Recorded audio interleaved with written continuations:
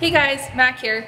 So my main job when I come to work is I am on the ambulance, and there's days that I drive and then there's days that I am patient care. And me and my partners, we switch off every week so we both can continue practicing our skills and getting better. Let's take a look at the driver's side. We have to keep our rig plugged in so that we can keep everything charged, so that if we're on scene for a couple hours, everything will continue to work. But we've got our driver's seat right here. Normal like any other truck. We have a steering wheel, gas pedal. We have a special pedal down there on the side. That's our siren. And then we also have special horns that we blow when we're going down the streets to let everybody know, hey, we're coming down, please be careful. Other than that, it's like any other car or truck that you've been in, nothing too crazy or special. We have a few compartments on our rig. This is where we keep some extra oxygen and just other tools that we might need. Here we have some extra SCBAs for our firefighters in case they need any extra oxygen. But we on the ambulance, we don't go in and fight fires. We stand outside and make sure that everyone stays safe, and if they need anything medical-wise, we're on scene to help out.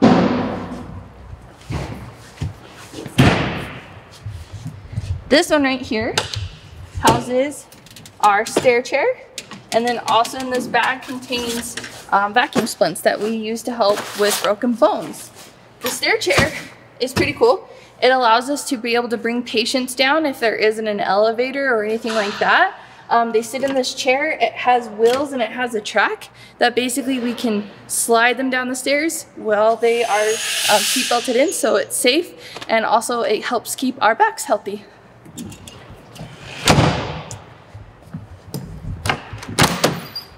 Our ambulance also opens up in the back, and then when it's turned on, this will lower so that we can easily remove the stretcher to be able to take it on scene to wherever we need to go.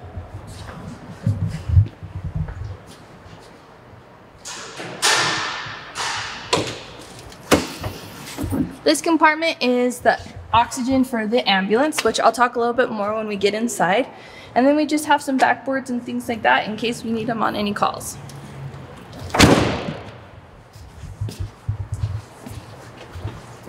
And this is the passenger side. This is the person who's doing patient care for the day. There's a tablet where we take all of the information we need about the calls. Also, this person is in charge of navigating. So if I'm driving my partner, she has to help me make sure that I arrive to our destination safely. Okay, let's jump in. So unfortunately, the ambulance isn't as cool as some of the other rigs we have at the fire station, but this one is probably one of the most important. You're gonna probably ride in this if you're ever really sick or if you're ever really hurt. There are some things in here that maybe are scary, and we know that they're scary, but everything here is supposed to help you feel better or even keep you safe. Sometimes if you're having a hard time breathing, someone might put this on your face, and these will go up your nose, and it feels funny and it tickles, but this is just to help get you a little bit of extra air. If you're really having a hard time breathing, they might put a mask on you like this. And it feels a little funny because it goes all the way over your face like this. But that's going to make sure that you get even more oxygen if you're really having a hard time breathing. The other thing that we might do when we're in the ambulance is we might hook you up to this monitor. This monitor will let us know how your blood pressure is, how your heart rate is, and it'll even let us take a closer look at your heart if we need to. And then along with this, it is also a defibrillator, which if someone goes into cardiac arrest, we can use it to shock them, to get a shock, to have them come back to rhythm. And then the other thing that might happen is an IV.